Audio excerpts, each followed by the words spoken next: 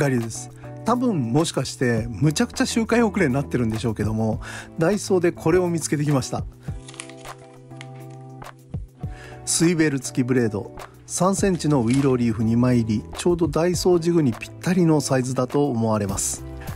至って普通の小型のシルバーウィローリーフブレードですね。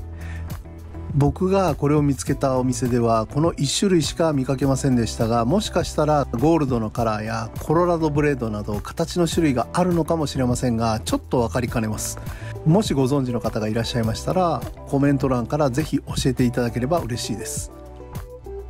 ちょっと開封してみますね。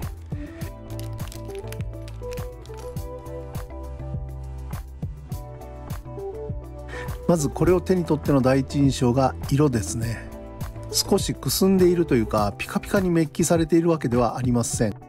僕はこういうカラーが好きなんですけども、これはそもそものマテリアルの色なのかもしれませんね。ちなみに素材はステンレスではなくて銅合金と書かれています。スイベルはベアリングスイベル、リングは愛に装着することが求められますので、平打ちリングではなくて小型のスプリットリングが両方についています。一昔前の安かろう悪かろうの巣窟のようなイメージがあった100均だったらですね、この部分はまず回転性能が極めて低い寄り戻しのようなものでお茶を濁しがちだったんですけども、本当に最近の100均というのはここら辺がちゃんとしててですね、本当感心してしまいます。ここにたまたまメジャークラフトの簡単ブレードという商品があります。サイズもたまたま一緒です。こちらはメッキが施されてピカピカのブレードになってますね。この表面の質感以外はダイソーのものと比べてもスプリットリングやスイベルのサイズなども同じように見えます。こんなこと言っちゃ怒られるかもしれませんが、このメジャークラフトの簡単ブレードはこういったブレードチューンのアクセサリーの中でも価格設定が低い商品なんですよね。しかしこのダイソーのブレードはその簡単ブレードの価格の半分以下ということで、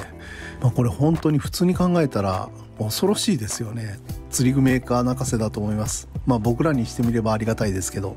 こうやってしまえば我々老眼には見分けがつかないレベルであることは間違いないです。実際の装着方法はパッケージの裏にも書いていますが、スプリットリングを広げてリアのアイに装着する感じになってますね。実際につけてみました。これはちょっとカラーが独特ですが、ベースはダイソーのメタルジグの 18g です。18g のボディサイズに対してこのブレードサイズは少し大きいかもしれませんね。パッケージ裏に書かれている通りの装着方法ならこうなります。でもですね、これじゃトレブルフックに干渉して綺麗にブレード回らないじゃないかという人が必ずいますけども、このイレギュラーな動きがいいんだという人も同じぐらいいるはずなんですね。このセッティングで普通に釣れているので特に問題はないと思うんですけども、どうしてもブレードが綺麗に回ってなければ気が済まないという方はこのネジネジブレードを使ってみてはいかがでしょうか。これは自作なんですけども、作り方はこの動画を参考にしてみてください。よく考えたらですね、このブレードもスイベルもシリコンチューブもこのネジネジ部分も全てダイソーの商品なんですよね。これをダイソーのメタルジグに装着するという、ある意味恐ろしいですよね。ダイソートレブルフックのシャンクに沿ってねじ込みはこのようになります。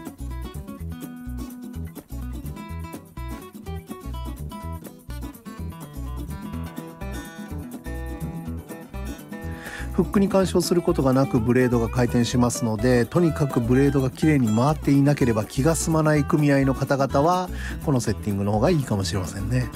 ただし必然的に全体のシルエットが少し長くなってしまいますので、僕は使い分けだと思いますけどね。どうでしょう、分かりません。最後にこの2種類のセッティングで水中での動きを紹介しながらお別れしたいと思います。